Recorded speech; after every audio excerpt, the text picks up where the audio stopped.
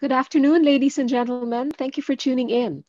On behalf of Manila House, this is Bambina Olivares, Director of Programming, welcoming members and non-members alike to today's online conversation with Dr. Rhona Bergantin, Infectious Diseases Specialist at the University of Santo Tomas Faculty of Medicine and Surgery, beyond Omicron, living with COVID-19.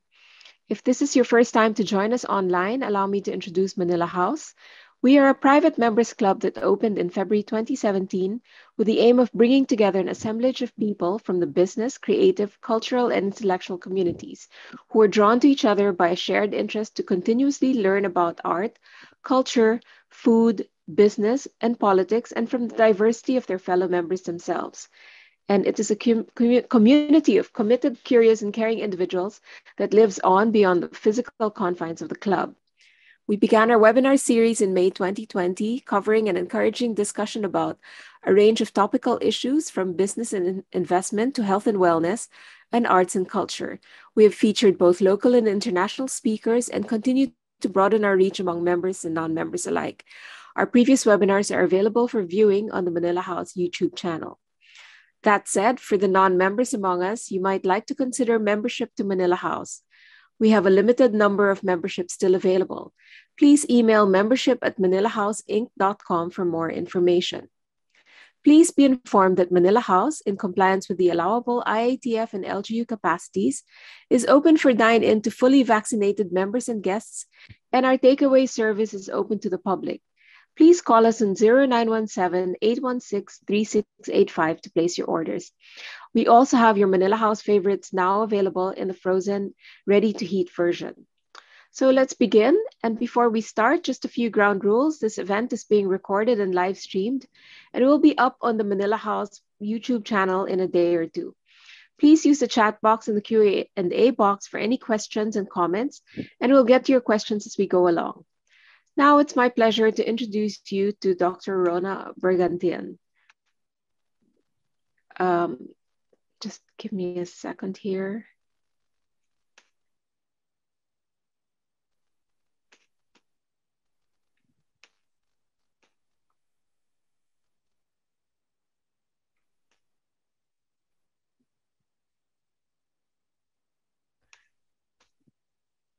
So Dr. Rhona Bergantin is an infectious diseases specialist with the Faculty of Medicine and Surgery at the University of Santo Tomas.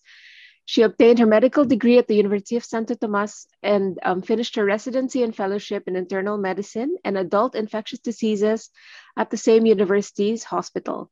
She further pursued a postgraduate degree in virology at the Liverpool John Moores University in the United Kingdom. She's currently an associate professor at the UST Faculty of Medicine and Surgery and is a clinician at the UST Hospital, where she's also the training officer for the Adult Infectious Diseases Fellowship Training Program. So I'm sure you'd like to hear all about, as we know, COVID is here to stay with us. At least that's what the experts, public health experts seem to say. And so what next for all of us? So Dr. Rhona has prepared a really engrossing lecture for us today, and it's quite detailed and quite thorough, and it gives you a really good overview of the situation up to now, and with suggestions and recommendations on how to deal with this disease that is now endemic in the population, and how to move forward with this reality. Dr. Rhona? Hello, good afternoon, everyone. Thank you, Ms. Bambina, and thank you, Manila House, for inviting me for this webinar. So, this is the, I think now familiar picture of the COVID-19 virus with its spike protein, its spherical appearance, and this came out 2020 from the CDC. So we're going to the timeline, going over to what happened over the past 2 years. So we have to understand and then recall that it was in December 2019 when a cluster of patients in Wuhan, China, initially had shortness of breath, and eventually within that same month, the WHO country office in China informed that there were cases of pneumonia of unknown cause. I think during that time, they only call it as nCoV because the virus still has no specific name to it. And the cases they have connected somehow to the Huanan seafood wholesale market in Wuhan. And then eventually, a month later, they were able to isolate a novel coronavirus. And a week later, after the isolation of the virus, the first report of the lab confirmed case in Thailand came into being. So in the Philippines, we had the first reported case last January 30, 2020. So it happened to a foreign traveler during the time, I think it was in Cebu. But eventually, there were no reported transmission yet locally during the time. So there came almost a month of quiescence with regards to this COVID-19 in February 2020.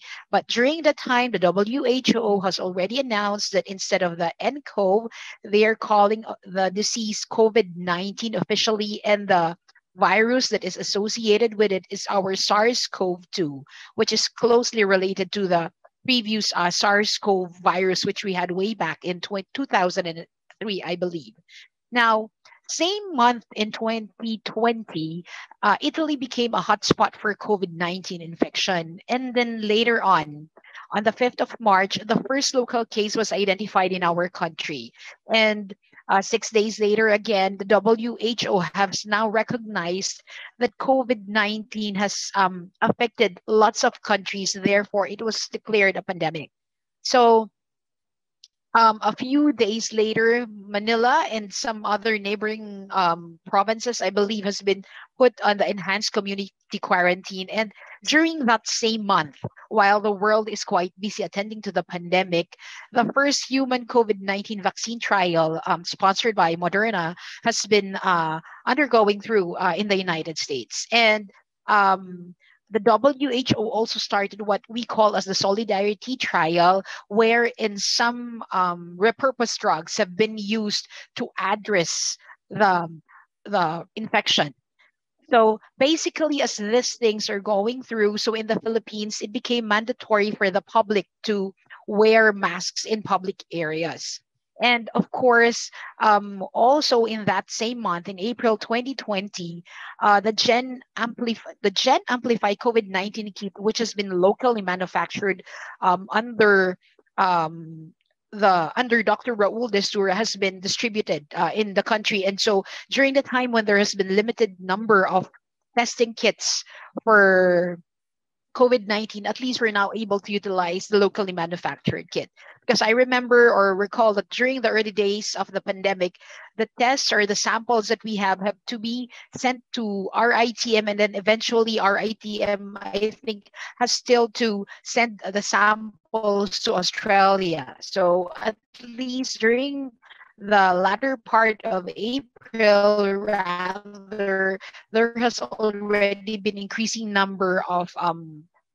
At least almost 2 months into May 2020, there has been easing of the ECQ to MECQ or GCQ in certain areas of Luzon, but not yet, I believe, in Manila.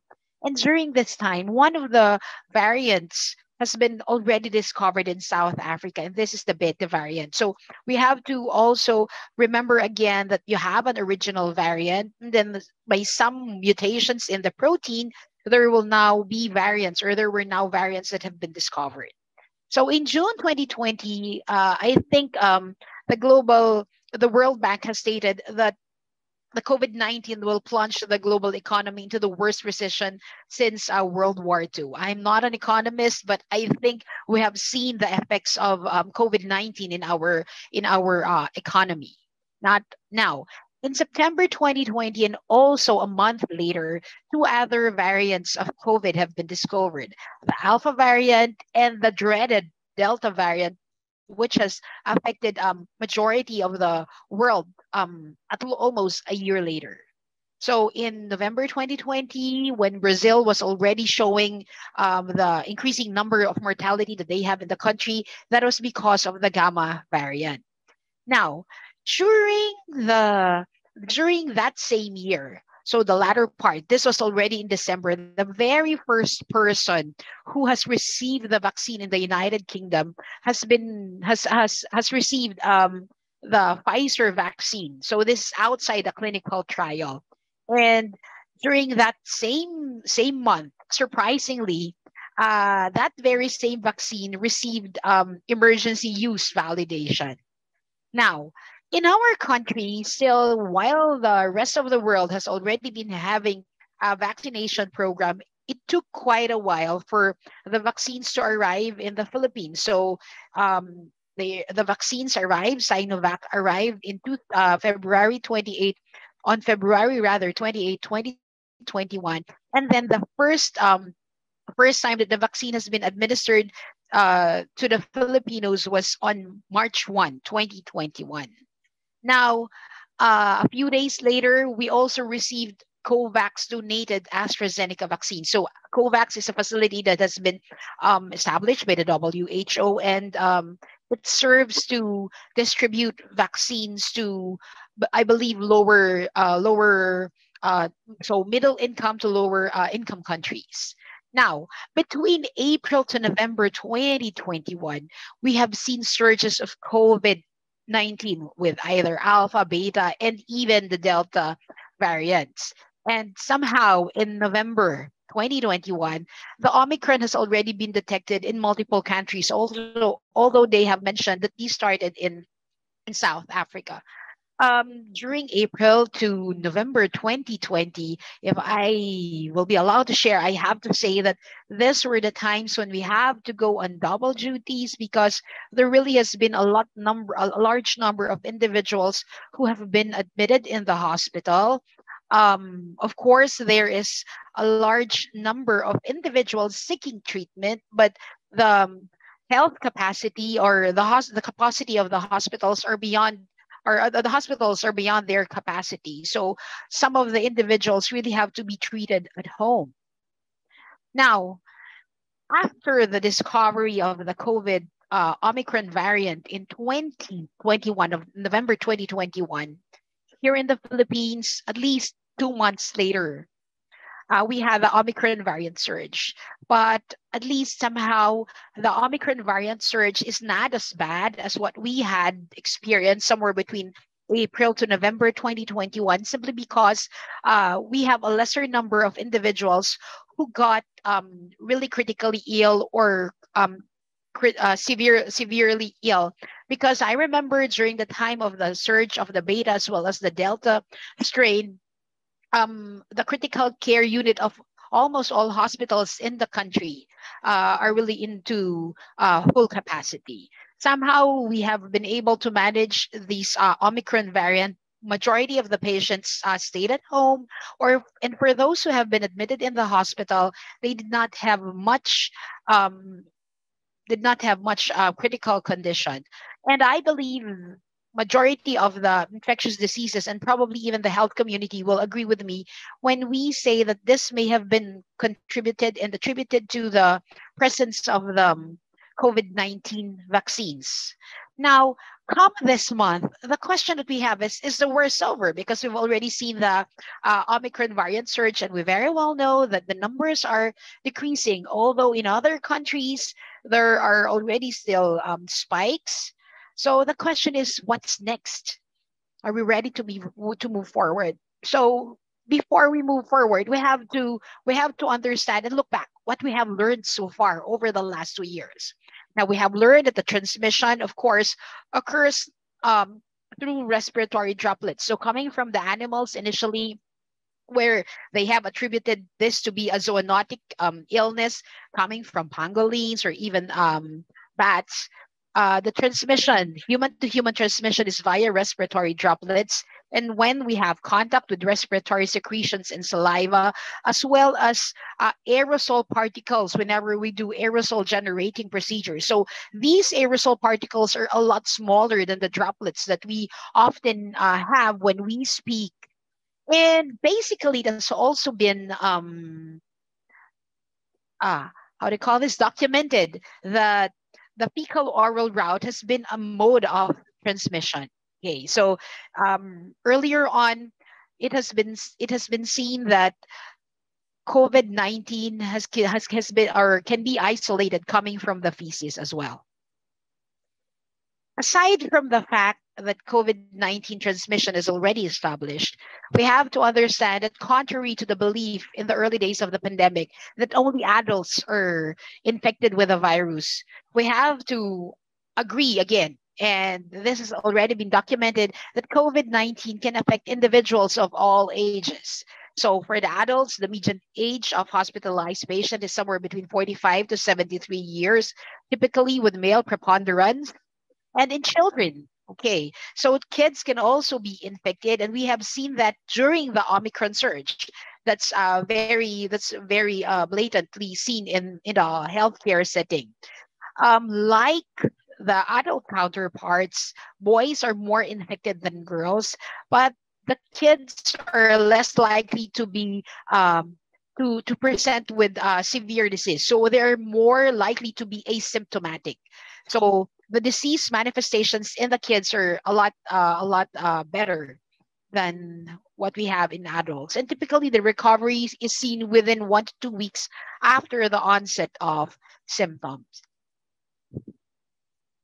Now, we also have seen that has mutations. So we have three different categories of these mutations for quote unquote variants of interest. So whenever an emerging variant is discovered, so this is said to be a variant of interest. And coming from the CDC or from the scientific community, this variant of interest are said to be COVID mutations which are associated with changes in the receptor binding.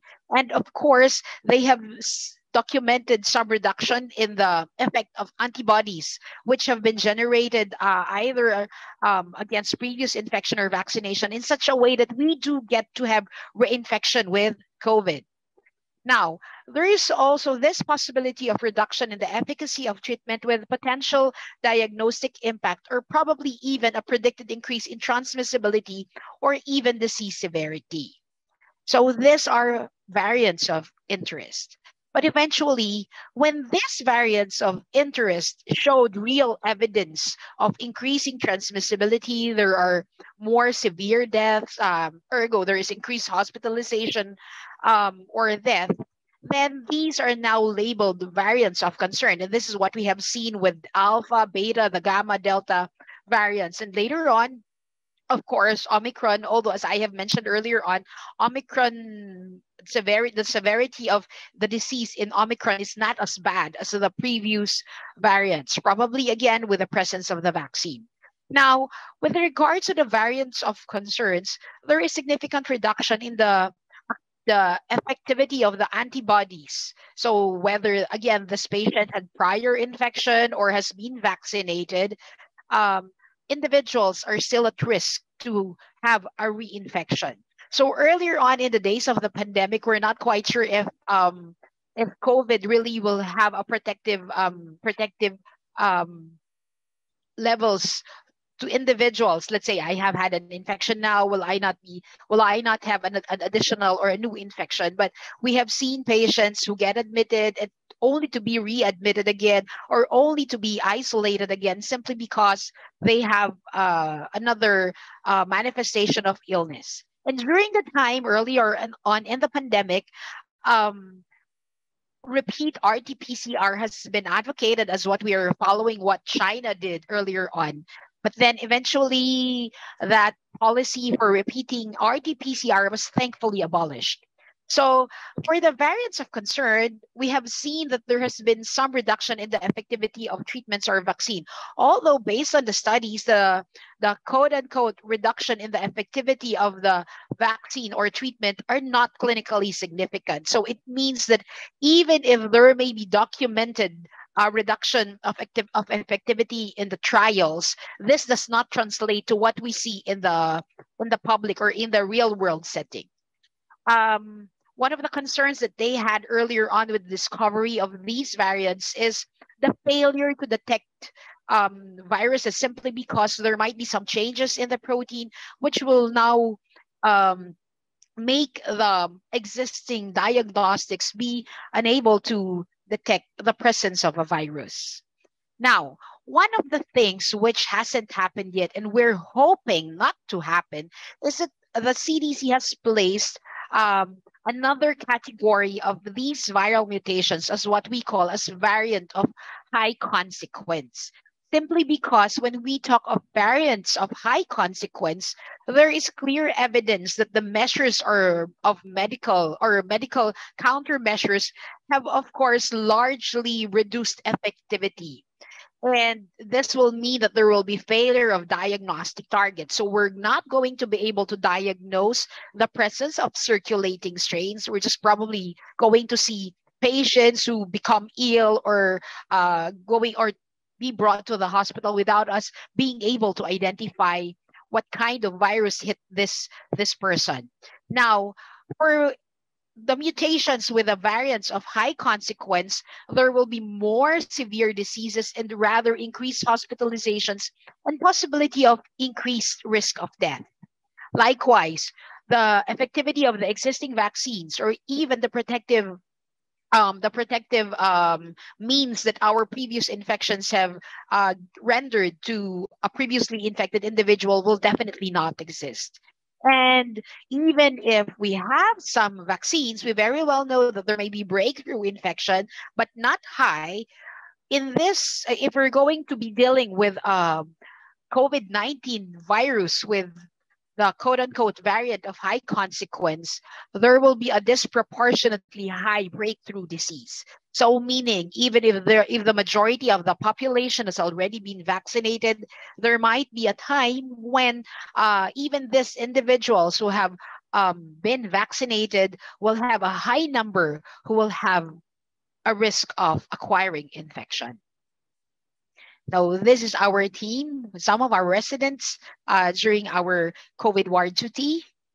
Now, what again have we learned so far? So these are the common symptoms, and I think they have not changed over time. So fever, we have cough, dry cough often seen.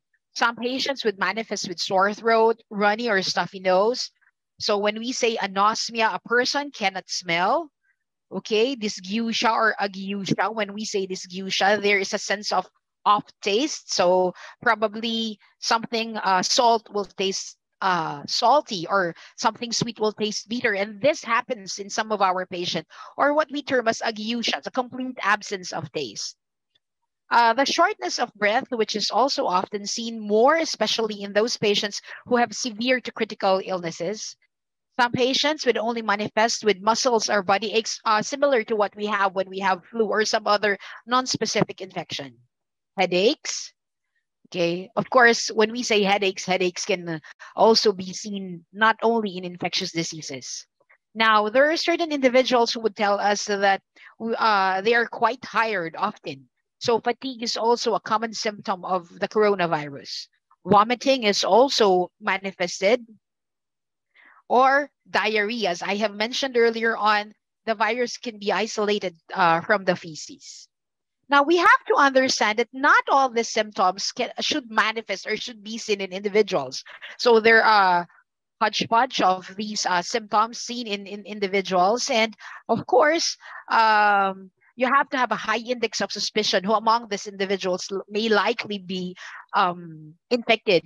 And at times we get accused of being quote unquote overacting, being more on the, how do you call this, on the um, active side, or being let's say OA, simply because we suspect anyone who would manifest this with these symptoms as having COVID. But again, why is this so? Remember that this illness, even if it infects only one individual in the household, can potentially infect three, four, or even five uh, individuals in that same household. So the magnitude of illness is what makes this a public health concern. And learning from what we have in the past, even if we compare this to our regular flu, I can say, and I can personally say this, and probably even the infectious diseases who sees patients with me will agree that this kind of virus is a lot more dangerous compared to the usual coronavirus because the receptors to which the virus attaches to the cells does not only affect the lining of the respiratory tract, it also affects the lining of the gastrointestinal tracts, even the kidneys, because the receptors are dotted in that line. And of course, the walls of the blood vessels have these kinds of receptors. So that's why even if we have patients who improve in the end, there may be some patients whom we are able to send back home, seemingly doing okay. They will end up having quote unquote stroke, or what we term a cerebrovascular accident, or would have case of heart attack, simply because there is still, or there may be, ongoing inflammation in the blood vessels. Okay, so this is just a breaker slide. This is how our university looks like early in the morning after the rain. Now, again, in terms of diagnostics, over the past 2 years, we have seen, and we are still utilizing this: the nasopharyngeal swab, the oropharyngeal swab, and after collection, we place them in the viral transport medium to be brought to the laboratory to be subjected to PCR in such a way that tests like this will come out. So I have to share a secret. This result is my own result. So I had COVID-19 way back in January 2021 when vaccines were not yet available. And thankfully, during that time, my manifestation is not bad. I lost taste though, as well as lost sense of smell. But honestly, I did not have any cough. I did not have any cold. It's just that I had nosebleed. And during the time, we were suspecting that I had dengue, which of course I did not have, only to find out that I had COVID. So I had to undergo the recommended isolation period during the time. And before I was reintegrated into the community, I have to seek clearance coming from the local government unit. And me being being a frontliner, our household had to be placed on complete quarantine. So the other members of my family have been quarantined, and thankfully, none of them got the illness. So during that time, it was only I who had been infected. Now, aside from the RT-PCR result, the COVID-19 antigen test has already been in existence. And I think this has helped a lot, most especially during the Omicron surge, because majority of the patients who have been infected during this surge had to stay home, but rather than going to the hospital or healthcare institutions or laboratories to have their PCR done, most of them had themselves undergo antigen test. And it's quite good that the Philippine FDA had lots of approved quality antigen testing kit. So after a patient would test positive, then definitely that patient needs to be isolated. So it really helped a lot because during the early days of the surge of the Omicron, instead of a rapid turnaround time of 4 hours for the PCR, there has been delays in the release of the results simply because of the bulk of the test that needs to be done. Now, it's more important for us to understand that during the past 2 years, we have seen that even in the presence or absence of symptoms, so if there will be a significant exposure to an individual who has had COVID, and there will be test results that will be positive, then we can already give a COVID-19 diagnosis. So when this happens, what do we usually do? So whenever we are faced with an individual who has COVID-19 diagnosis, often we tell them to isolate. But then I think when we talk of isolation and quarantine, what happens is that they are always interchangeably used. But we have to clarify, when we talk of isolation, these are individuals who have been infected with the virus. So they are the sick people with a disease, and they are separated from individuals who are not sick. So if I have the virus, whether I have symptoms or no symptoms at all, or what we call as asymptomatic, I have to be isolated in such a way that I will not be able to infect others. Now, When we say quarantine, on the other hand, we separate these individuals who have been exposed but do not have evidence of infection in such a way that they can be observed, and it can be seen if they're going to become sick. And at the same time, when an individual who has been exposed is placed on quarantine, this also serves to reduce the risk of transmitting a possible infection to others, simply because we very well know that over the last 2 years, the incubation period of COVID-19 is around 14 days. And anything can happen during those 14 days from the time of exposure until that quote unquote 14-day observation has been completed. Now, before we go through the latest or the update with regards to the isolation or quarantine protocols that have been set by the DOH early in January and earlier on in February this year, we have to have a clear definition of what fully vaccinated means, and those individuals are only partially vaccinated. So when we say fully vaccinated, it means that individuals who have received 2 doses of 2-dose vaccines, or individuals who would have a single dose vaccine that is in the form of Janssen, because that's the only vaccine that we have that is given a single dose. So individuals who received these doses of vaccines for more than 2 weeks are now said to be fully vaccinated. And if you're going to ask me why is it that it needs to have 2 weeks for these individuals to be categorized as fully vaccinated, it's simply because the antibody formation in an individual would take around 2 weeks.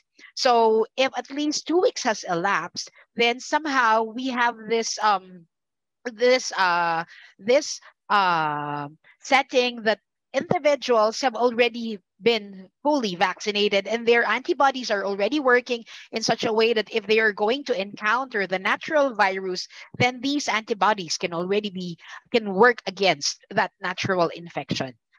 Earlier on, when we give lectures with regards to the effect of vaccine, we do not claim that the vaccines are 100% effective. But what happens is that in the presence of the existing or pre-existing antibodies developed when an individual receives a vaccine, the manifestations of the illness in individuals are blunted or muted. Therefore, only mild illness is seen. So rather than being hospitalized, having been critically ill, so these individuals can probably just stay at home and then recover. And the manifestations that they may have probably even will be, there will be even a shorter duration of illness. Now, when we say that an individual is only partially vaccinated, so for those individuals who only received a single dose of a 2-dose vaccine, they are considered partially vaccinated. And this is very important now because we have newer guidelines which tells us what to do when we have patients who would have partially or fully vaccinated or even unvaccinated. So again, when we say quarantine, this refers only to individuals who are not ill, who are not infected with a virus, but who have been in close contact with individuals who have the illness. So when we say quarantine of asymptomatic close contact, the recommendation of the DOH is that they can be quarantined 5 days from the last day of exposure, or for those who are unvaccinated or only partially vaccinated, 14 days from the last day of exposure. Take note, though, that this individual should not develop any symptoms during the time when they are quarantined. If symptoms now would develop, then these individuals need to be isolated, and then accounting of the number of days for that isolation will start from the day of the onset of that symptoms. So individuals who would have who would be symptomatic suspect, probable, when we say individuals who would have exposure but do not have any evidence of a positive test or confirmed mild cases from previous 14 days in the past, these fully vaccinated individuals now are only recommended to have isolation of 7 days. Again, granted that during the last 3 days of the isolation, these individuals will not have or should not be manifesting with any symptoms. And among this, the symptoms that should not be present will, of course, be cough and fever. Now, for those individuals who have been unvaccinated or partially vaccinated, at least 10 days of isolation from the symptoms onset is recommended. So you're going to ask me, Doc, how about if the patient's cough presents or continues to manifest beyond that 7 days or probably even beyond that 10 days? Then you have to continue isolating that individual. Basically, in the literature, they say that the shedding of the virus is at its peak between 5 to 6 days, and then eventually it declines by 10th day of illness. But then, of course, you can never be too sure if someone you are facing with or coming close contact with is coughing at you, and you will not be happy if you're going to see these individuals. So again, when we say isolation, we have to ensure that these individuals are not manifesting with any symptoms before this isolation is lifted. Now, how about those individuals with moderate cases? So when we say moderate cases, these are individuals who would have pneumonia. And those individuals who would have underlying comorbidities who would have a manifestation. So either individuals who are requiring to have oxygen, but not that low yet compared to the categorization of oxygen needed when an individual is severely or critically ill, and those individuals who would have pneumonia but would have coexisting comorbidities such as hypertension or diabetes or underlying chronic kidney condition. Now, regardless of the vaccination status, whether these individuals are fully vaccinated, partially vaccinated, or unvaccinated, the newest recommendation is that this individual should isolate at least 10 days from the symptom onset. And these isolation can't be lifted again if these individuals will have a symptomatic period 3 days from the lifting of that recommended isolation. Now, for those who are critically ill and severely ill, so when we say severely ill, these individuals who stay in the hospital who would have high flow oxygen, but then they have a specific ratio of oxygen, which needs to be evaluated for them to be categorized as critical. So, regardless again of the vaccination status, they are to be isolated for at least 21 days from the onset of symptom.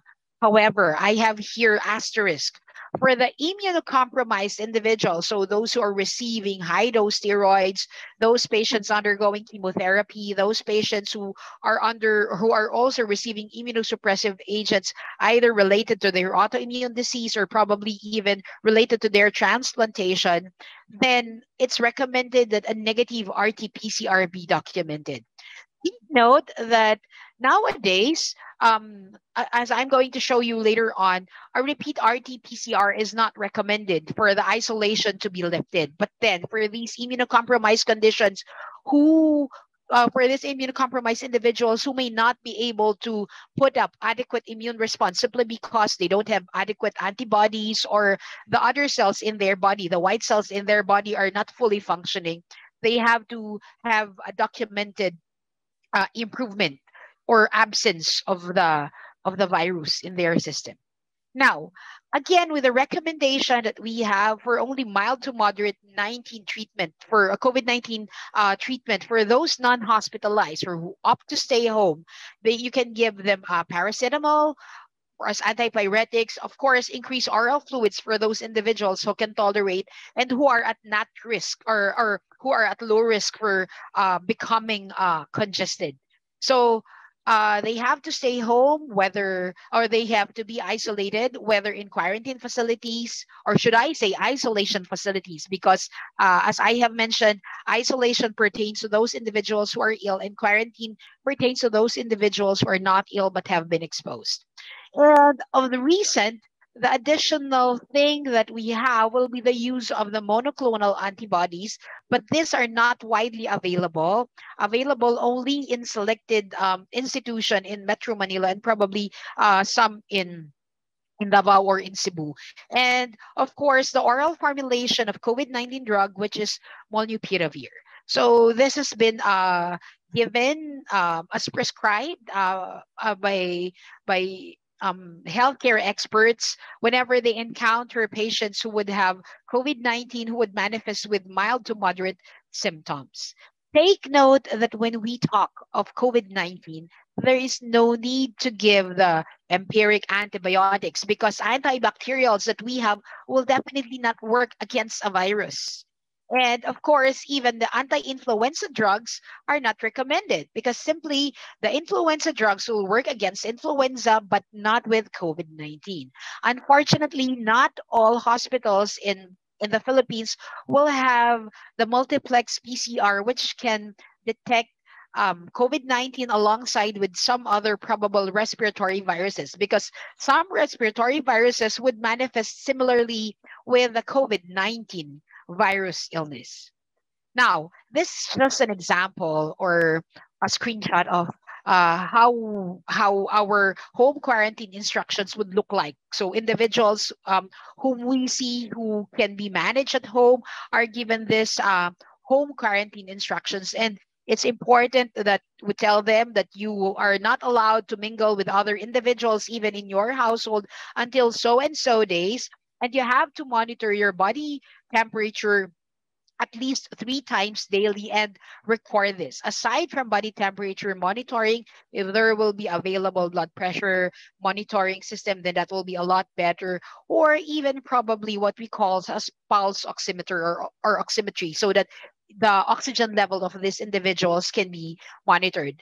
Anytime that the oxygen really dips, okay, and it's maintained at low levels, or individuals would have worsening of condition, then they are instructed again to go to the hospital and have themselves admitted. Now, for those who are moderately ill, so meaning those individuals who will really have pneumonia and cannot be managed at home, or those who really have low levels of oxygen for that matter, need to be managed in the hospital. And coming from the various trials that we have over the years, we now have some of the agents which we now use as part of the standards of care for these COVID-19 patients. Again, upon patient discharge and even after isolation has been completed, no need for a repeat RT-PCR. Not even a repeat antigen is recommended. Now, we move through the fact that we know that there is an existing COVID-19 vaccine. Not just one, but there are lots of vaccines. Now, before I go through these vaccines, we have to show that when we talk of vaccines, we have two major types: the whole virus vaccine, and then vaccines which only which will work, but it's not the whole virus vaccine, is it's not the whole virus which is available, but only part or of that virus. So probably a protein or probably an RNA or a DNA, which is, of course, again, still part of the protein that we have. But when we talk of whole virus vaccines, we have this inactivated kind, which contains a real copy of the virus, only the virus is already killed and rendered very, very, very inactive. So it will not multiply, and it will not really be the source of infection to an individual when the patient is vaccinated, where an individual is vaccinated. Take note that at present, even if in some other vaccines in the past, we have live attenuated component, we don't have live attenuated viruses for COVID-19. But we do have some protein subunits. We have DNA-based, even RNA-based vaccines, or even non-replicating viral vector vaccines. And as of yesterday, there are already 33 approved vaccines, okay, with 197 countries covered with this approved vaccine. But only 10 of them had EUL WHO or when are included in the emergency use listing of the WHO vaccine. Take note that there are 183 vaccine candidates, and there are various trials going on in a lot of different countries around the globe. So among these 33 approved vaccines globally, there are 10 which are categorized as inactivated. So example of these will be the Sinovac that we have, and then the protein subunit vaccines, the non-replicating viral vaccines, the RNA vaccines, which uh, two of which are quite commonly being mentioned, Pfizer and of course Moderna, and one DNA vaccine. So in our country, we have 11 approved vaccine. So two RNA, four non-replicating viral vector vaccine, which will include, of course, the AstraZeneca and inactivated vaccine, our how do you call this? Sinovac, and one protein subunit vaccine. Now, these vaccines, as I have mentioned, really do work. Aside from muting or blunting the manifestations of illness, they have been shown to reduce transmissibility of infection by 71%. We have learned again that over this past 2 years, majority of the transmission of the virus can happen whether in coming from asymptomatic individuals, for those individuals who are mildly ill, moderately ill, or probably even severely ill, because they often correlate the severity of the illness with the load of the virus. But then again, in the presence of the vaccine, there has been a reduction in the risk of transmission by 71%. Again, these are my fellows who have graduated last year. I'm quite proud that all of them are already board certified infectious diseases specialists. Okay. So we have additional measures. Okay. So this is nothing new. These measures have been in existence from the start of the pandemic. So we have been always prompted about observing physical distancing. So observing either 3 feet or 6 feet if the space will allow distance from one another. We are promoting adequate ventilation, adequate exchange of air, so that the virus can be swept away from the area. Because we very well know that in enclosed spaces, the chances of a person inhaling that virus is very high. And of course, again, we have to wear masks, whether in public or even in private or enclosed spaces, most especially in the setting of the healthcare setting. Now, these are the things that we can do personally.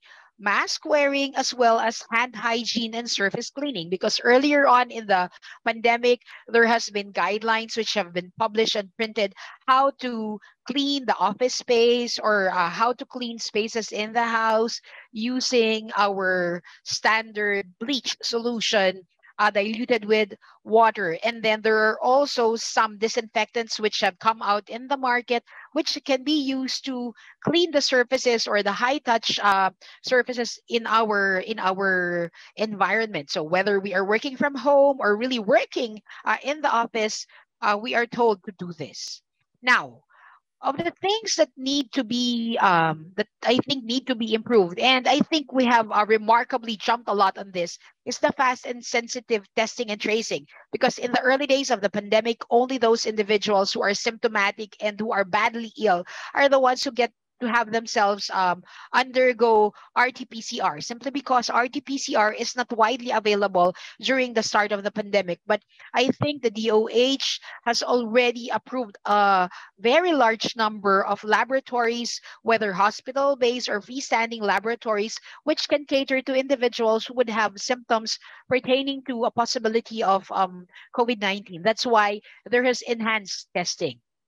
And of course, quarantine and isolation needs to be present. Now, several months ago, my mom asked me why is it that we really cannot contain the virus. And this is just my personal opinion, although I have voiced this out in conversation with some of my colleagues.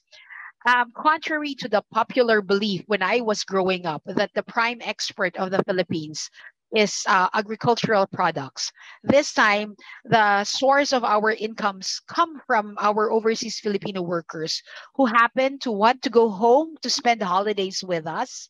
And we can't blame them because home will always be home. Philippines will always be home. Unfortunately, our quarantine policies probably need to be improved a lot because I think the virus travels with them, even if they do test negative from the countries where they came from, when they mingle, and then eventually they get to meet people, then they bring along and spread along not just the love, but the virus with them. And we have seen that.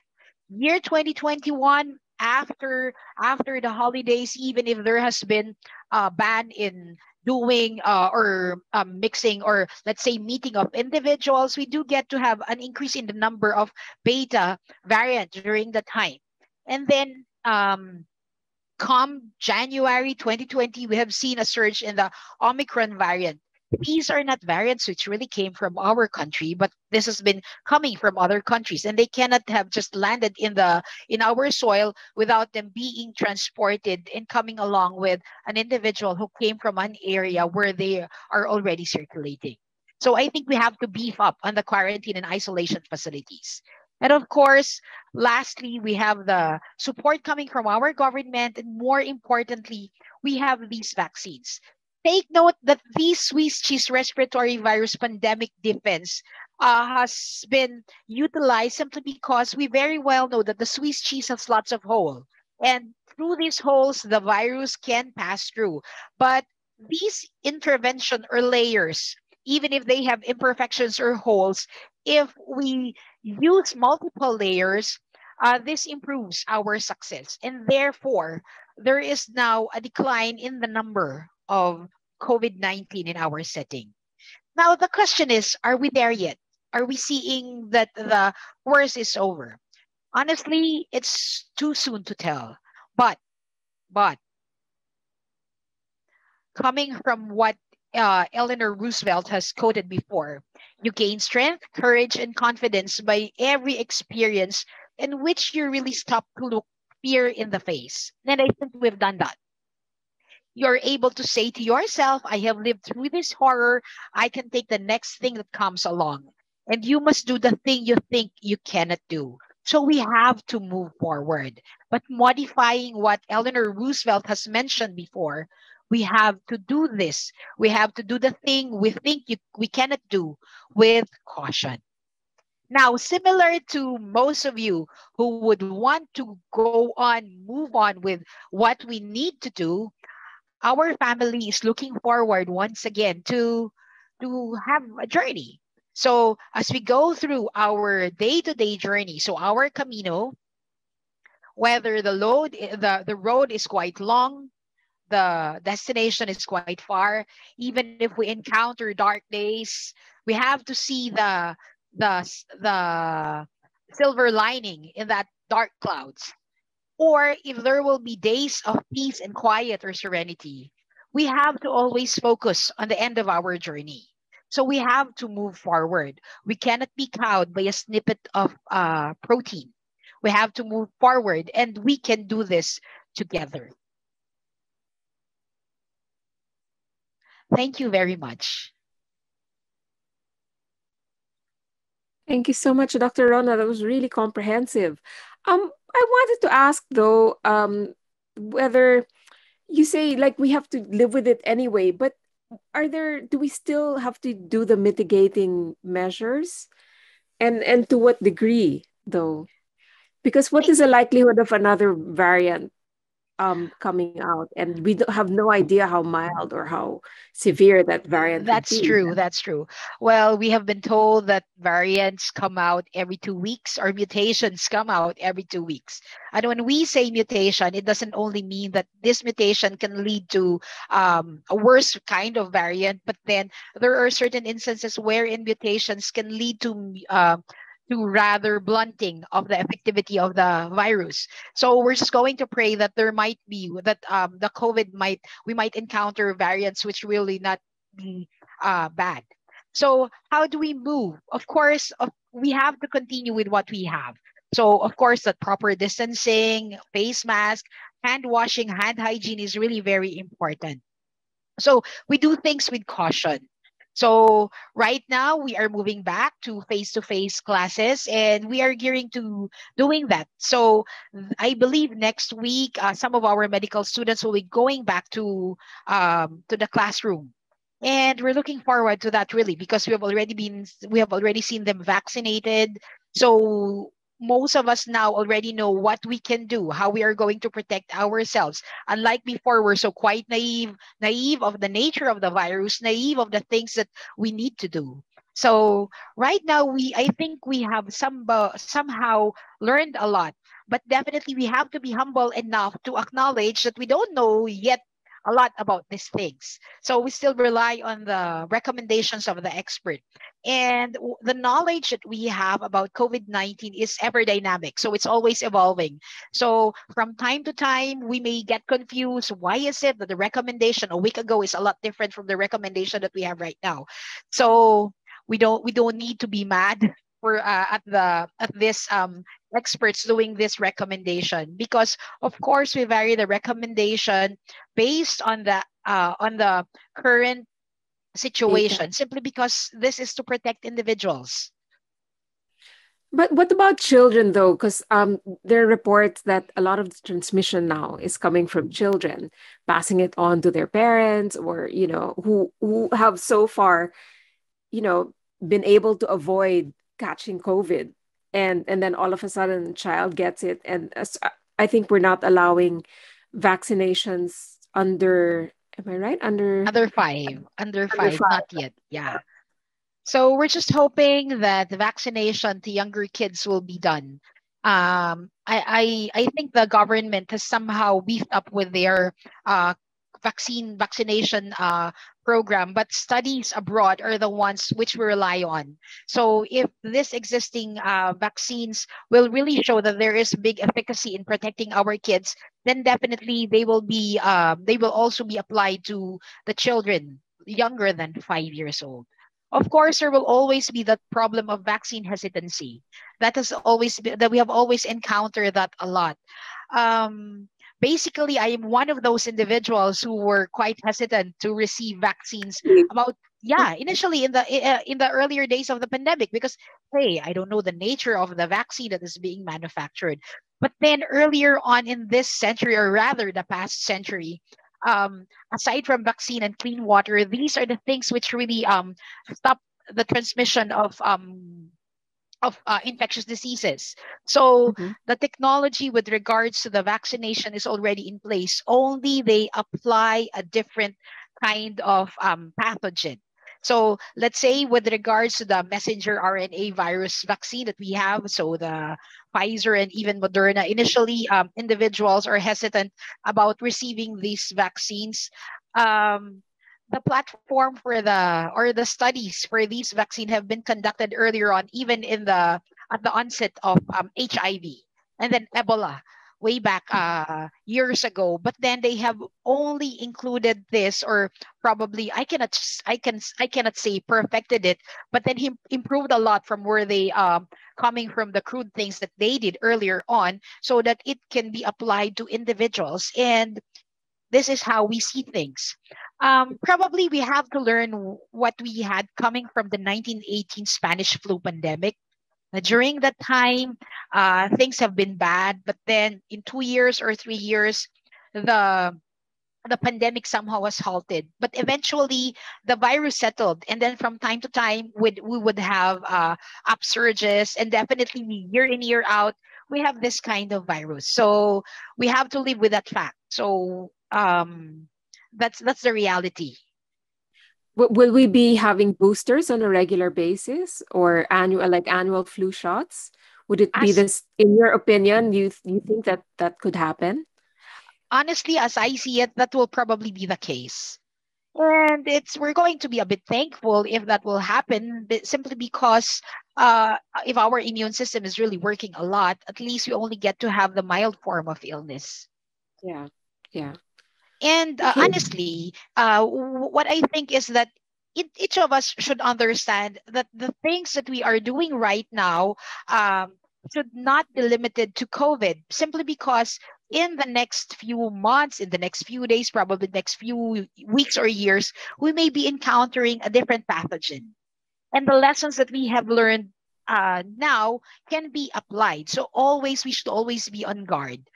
Simply, this is not to overact, but then live with the reality that these things can happen. And if we are up to our toes, doing things properly, appropriately, then there could be a reduction in the mortality associated with the newer pathogens. Because in the university, we have been taught that if there is a new pathogen, or let's say a new virus, new bacteria that will go into the society, definitely there are no existing antibodies yet, and then this can really cause bad kind of infection.